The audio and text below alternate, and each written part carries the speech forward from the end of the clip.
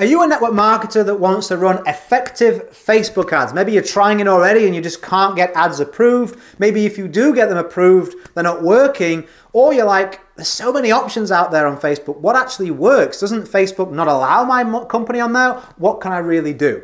I'd love to answer all of that in this video. So if that sounds of interest, stay tuned. I'll be right back.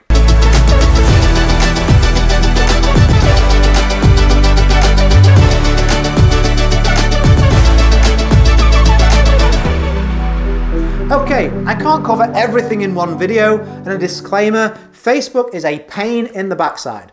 So what I teach you today, tomorrow they may be rejecting, what's rejected now may be approved tomorrow. Like literally, this is your responsibility as an entrepreneur, as a business owner, to take what I'm teaching you and understand that is what's working for me. It's what's generating leads and getting sales for me and my network marketing clients. But I can't offer any guarantees that this will work at all in the future. I hope it will. It's been working for years, but you just never know. So take that responsibility on your own shoulders. With that being said, let me just share what's working for myself and my clients. Hopefully you can get some value from it.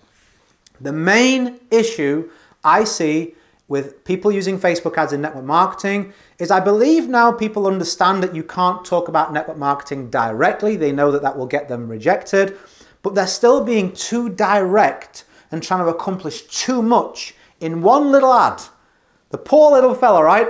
It's just one image or one short video. Those are the two that are working the best, 60 seconds or less video, or one clear image and copy related to that image.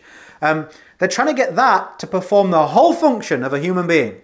I want someone to scroll through social media. They're just looking for entertainment. No one ever says, I'm going to change my life. I'm going to get on Facebook. No, they're just scrolling through, letting it wash over them. Perhaps they're embarrassed at a bus stop. They don't want to look people in the eye. You know, whatever, right? They're just there scrolling, and you see one ad and you expect them in that one ad to be like, I'm going to do this. I'm going to buy this. I'm going to join this. I'm going to go for it now.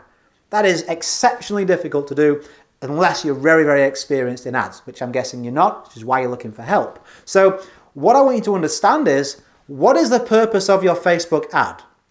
And the purpose of that ad is for someone to be scrolling and go, yeah, I'll take a look. That's pretty much it. If you can understand that, I believe I've given you a huge advantage.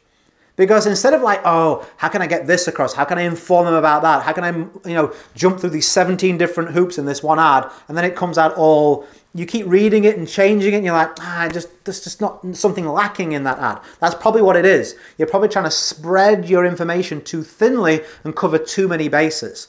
What you're better off doing is really grabbing someone's attention and having them go, yeah, I would like that too, or I want to know more about that, yes, and click. Then you can plug them into whatever process you've got. What's working really well for myself and my other network marketing clients is directing people towards a Facebook group funnel, or having them engage with the ad and then having yourself or an assistant reach out to that person, because there's already initial engagement there. What's also working is short video, building an audience from those viewers of that video, and then retargeting those viewers and saying, hey, you probably see my videos, let me talk to you about this. So all of those are great campaigns that are working right now for myself and my network marketing clients. So I teach Facebook ads too. But understand that in any of those ads, right, you're just trying to get that next step. You're just trying to get that next step. I'll give you one final piece of information. It's getting tricky to call out an audience. Some people, like, I can get away with it because I spent a lot of money with Facebook. I've been doing it consistently for years. But even now and again, I sometimes feel when I'm putting an ad out there, well, maybe that's a bit close.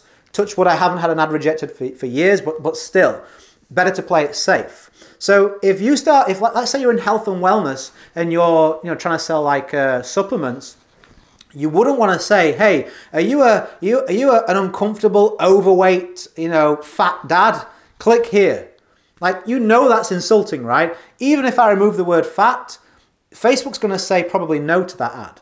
Hey, you're asking someone to admit something negative about themselves by clicking.